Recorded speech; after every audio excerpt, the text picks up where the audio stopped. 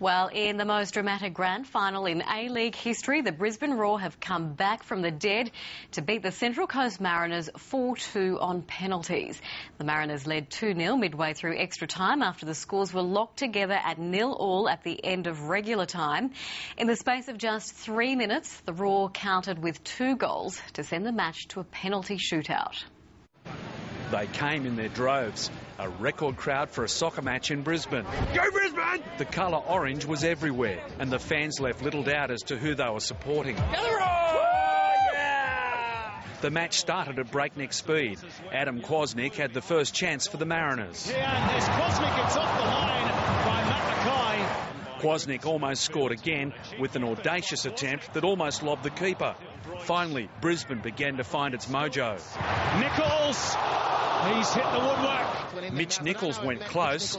In the second half, the heavens opened, but the Roar almost broke the deadlock again through Salazano. The game went to extra time, and the home crowd was left stunned when Adam Kwasnik finally found a hole through the Roar's defence. It's in the back of the net from Adam Kwasnik. It was to get worse for Brisbane. In the space of 7 minutes, 0-0 became 2-0 to the underdogs. And Bozanic surely clinches the championship for the Central Coast Mariners.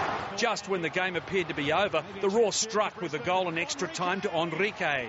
But with the clock still ticking, the A-League Championship had come alive. Eric Partalou sent over 50,000 fans into a state of frenzy when he scored the equaliser with seconds left. And it goes. 2-2! The match went to a penalty shootout. Goalkeeper of the year, Michael Theoklitos, then made the save of his life. Mackay made it 3-2 on penalties, and then Theoklitos was the hero again. Enrique then calmly potted the winner as Brisbane pulled off one of the most incredible comebacks in soccer history. Enrique scores! Brisbane are the champions! Glenn Palmer, ABC News.